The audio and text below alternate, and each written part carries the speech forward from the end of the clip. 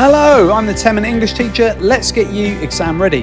Today we're thinking about Lord of the Flies and we're going to be looking at chapter 10 and 11. You're going to know the text like an expert. In front of you now are images that represent the significant moments in chapter 10. Take a moment to familiarise yourself with them, but also to consider with what each image represents.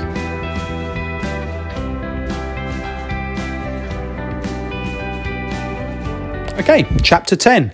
Ralph and Piggy discuss Simon. Ralph admits to murder, but Piggy cannot bring himself to say the word. It's hard to admit our failings or to accept evil is innate, a part of us. So Ralph discusses it being murder. Piggy cannot even bring himself to say that. Sam and Eric arrive. Everyone says they went to bed early, and Simon, like the boy with the mulberry birthmark, is never spoken of again. Then Golding focuses the attention on Jack's tribe, and they've settled on Castle Rock by the sea. Roger makes his way up and is impressed by a rock that can be pushed over on enemies. And on hearing that Jack is going to beat a boy called Wilfred, he's very, very impressed indeed. He's been tied up, this Wilfred boy, and nobody knows what he's done. Robert, a victim of the group's earlier cruelty, is equally impressed by Jack's power as he tells Roger. And then we are back with Ralph's tribe, Ralph and Piggy, Sam and Eric falling asleep on the beach, and Jack's tribe attack. After the attack, diplomatic Piggy is surprised to find it wasn't the conch they wanted. His glasses have gone, and the chapter ends with Jack walking with a spear in one hand and the specs in the other. So there are those moments for chapter 10. So we've got Simon being discussed by Ralph and Piggy, Simon's murder that is, and then after that Sam and Eric turn up and everyone says that they went to bed early and weren't at the feast at the time of Simon's death, although Simon isn't mentioned directly in that conversation. Then we find out that Jack has begun to torture some of the boys and beatings are happening. And then in the night time there's a fight and Piggy's glasses are taken by Jack's tribe, leaving Piggy blind. Here are quotes to know. So we've got that was murder, that's what Ralph says of what happened to Simon, and Piggy says this, it wasn't what you said. And the dash there is an extended pause, Piggy being unable to bring himself to even say the word murder, but that dash is more than that, it's symbolic of our own, of humanity's inability to accept the evil we're all capable of.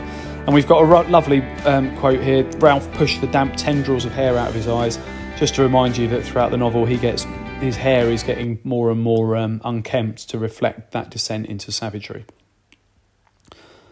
Chapter 11 now, it's a key chapter, and here are the key events from it.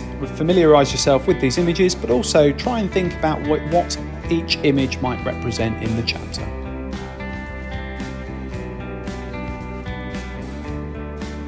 Okay, chapter 11 starts with Ralph and Piggy, along with Sam and Eric, deciding to make themselves presentable to go to Castle Rock to ask for the glasses back. So they're thinking about school uniform and arranging their hair and trying to provide a contrast to Jack and his tribe, who they know will be painted.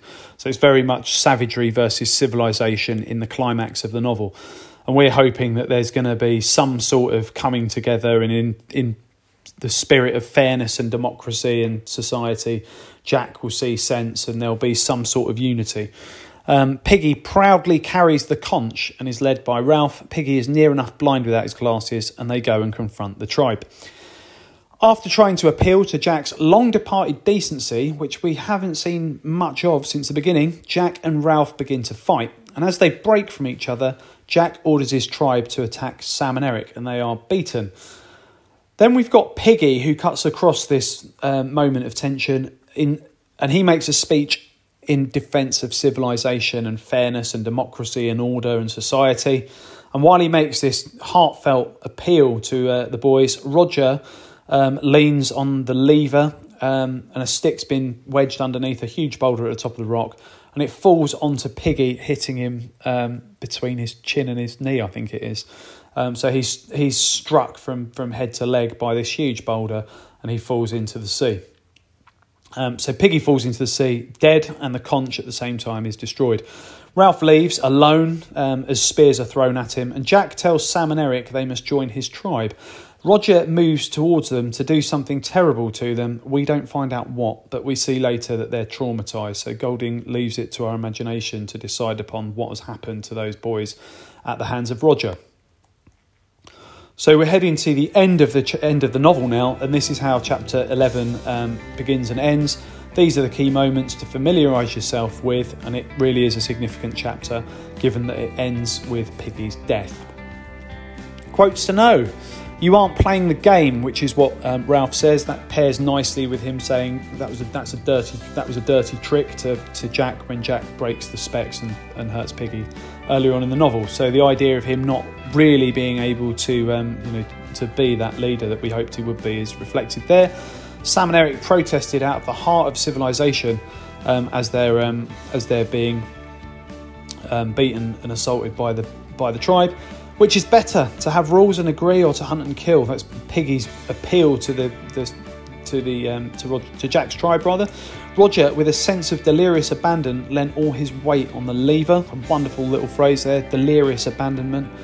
The conch exploded into a thousand tiny white fragments and ceased to exist. So there is no hope or fairness from here on in. And Roger advanced upon them as one wielding a nameless authority. Some key quotes for you to know from chapter 11.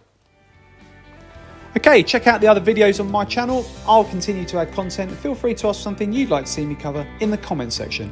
Don't forget to like and subscribe and share, and keep revising.